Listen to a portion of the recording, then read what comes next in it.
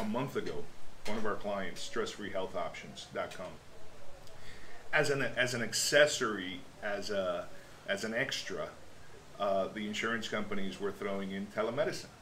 And people liked it. Right. People liked it, and people said, "Oh, I get telemedicine. You know, I get a sore throat. I don't have to go see the doctor. I can just go online. I don't have to leave my bed. I'm tired. I'm sick. I don't feel good."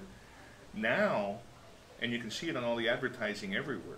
Now, telemedicine is not an accessory or something to use as an extra to sell. Now it's a necessity.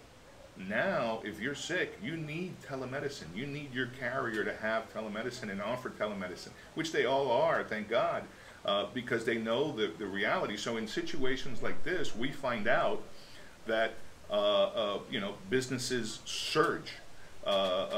Certain businesses, you know, struggle, but other things come up that are a necessity. Necessity is the mother of all invention. That's right. And telemedicine was one of those things that when the stress-free customer would ask, we say, "Oh, by the way, it's telemedicine." Just like we would say, you know, in Medicare, you would you know, now you get free hearing aids or free food or free rides to the doctor. That was all like an extra part of it. That wasn't your main thing. Your main thing was pay my medical bills. Pay what's my deductible? Right. What's my thing? Now it's not just that. Now telemedicine has become, and of course the hearing aid and stuff like that was important to the person who had problems hearing. But since not everybody did, other people said, "Well, great, you include hearing aids, but I don't need them." Now telemedicine is something everybody needs. Every household has to have telemedicine because your kids, your elderly parents, you know, we're going through that with, you're going through it with kids, sure. I'm going through it with my elderly mother, you know. I don't want to pick her up and take her to the doctor, but I'd rather show up, go on Wi-Fi, pop up a thing, reach her doctor on my laptop and tell the doctor this. And the beautiful thing about it is that they can prescribe based on what you're doing, and it's a doctor prescribing. It's not going on Google and finding out, you know, hey, what's a real medical doctor. 450,000 causes that can cause me a sore throat.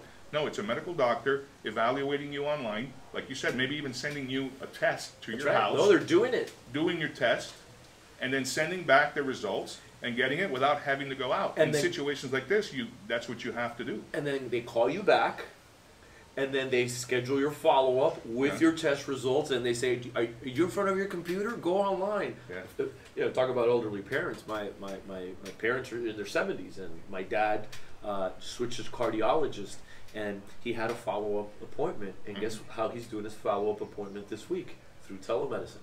So our value system changes, right? Our hierarchy of values change. Yeah. The way in which products are now looked at. So in health insurance, like you said, and I had that conversation with the board members of Stress Free yesterday, because they're seeing more of an influx, right, of phone calls coming in. Just how do I use this? How do I use that? And now the conversation is, remember we told you about the telemedicine? Yeah. Well, perfect. And then so now, like you said, the consumers are no longer looking at the brand. They're not looking, is it you know, high brand? Is it do they cover my deductible? This is no. What? How can I use it? Is this usable today for the situation that we have? And so all products are going through that today. All services are going through that. A reevaluation of what is the real value here, or the real solution to the end user here. Yeah. And so delivery. You know, restaurants are going to survive, hopefully, most of them, some of them at least, through delivery. And I heard a statistic that Lyft is like dead because they don't do delivery.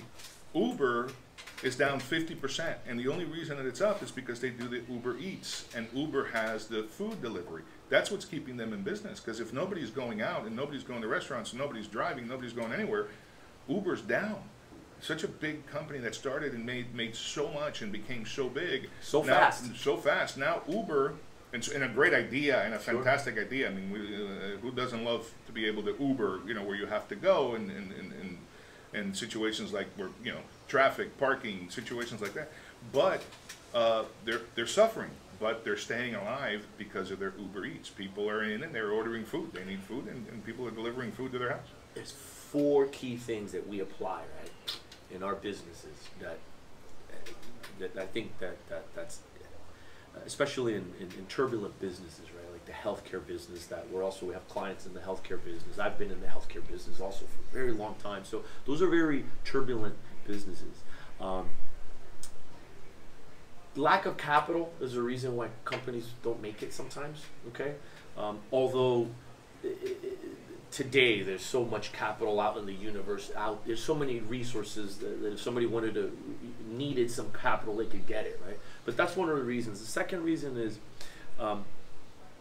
they don't provide a superior product or service, right? So, like they say, when the tide is down, right, you see everybody who's naked. Yeah, right. When the tide is up, you don't know who's naked or not, right? So, if companies who are not providing a superior service, a superior product, right, superior content, they're not going to make it. Yeah. The third thing is having a predictable way of acquiring new audience members, new leads, new customers, new acquisitions, right? Whatever that means to your business. And the fourth one is being able to adapt quickly to the market demands. And so, Uber, perfect example. They entered the market, they grabbed all the lion's share, they owned it, they created it, right? They were a market maker. Somebody came in, took market share from them. They continue to provide a superior product or service, and they adapted by saying, we're going to go ahead and add this service. And because of that, that's the difference between Lyft and Uber, right? Yeah. So those four things in business, those are all, again, didn't matter the Corona, didn't matter the 1999 bubble, the 2008, 2020 Corona, the 2030, keep predicting, keep going, 20, yeah. This is cycle, it's life, this happens, right? Yeah, this is, sneaks up on you. This is how it happens, right? But your ability to be able to stay focused, adapt quickly to the new market demands. Because again, our business isn't what we want it to be; it's what our customers are demanding from us. Yeah. Okay, yeah. And then being able to continue to do that, I think that's where you're going to see the winners, right? Yeah. And sometimes like winners, right? Like in any sport, a runner, right? You know you're going there and you're running towards the race. And you don't know you're 2, you're second, you're third. You could be 10. You're just going, right? Yeah.